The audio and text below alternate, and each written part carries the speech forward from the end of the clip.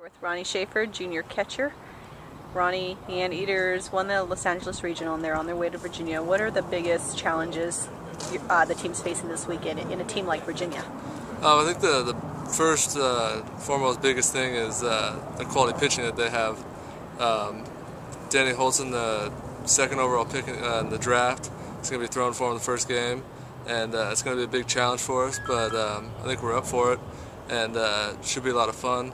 And behind him, I hear they got a lot of good pitching, and I mean, they're the #1 national seed overall, so it's going to be tough, but I think we're up for the challenge. Now, their ballpark is a pitcher's park, similar to the Anteater ballpark. Does that make you guys feel a little bit more comfortable because it's a similar park? Or does I don't think it really has to do anything with our comfort level, but I think it definitely plays into the style of game we play.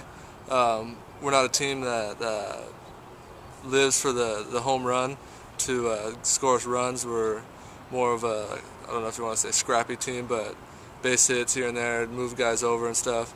So I think it definitely plays into the way we play. So I like our chances there. Okay. Well, good luck this weekend, and thanks. Thank you.